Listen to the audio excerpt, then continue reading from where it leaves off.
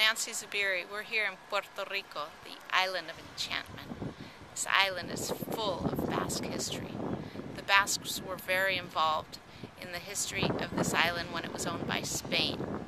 If you look at the list of governors during the 1800s, most of them had Basque names. Right here we're on Calle de Norzagaray. It's named after a governor.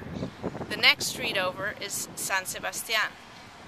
There's many streets here with Basque heritage, and you can recognize them as you're walking around this beautiful, historic place.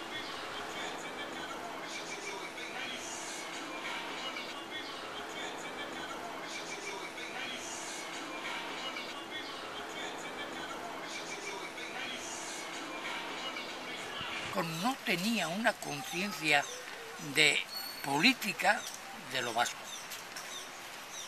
pero ni de lejos.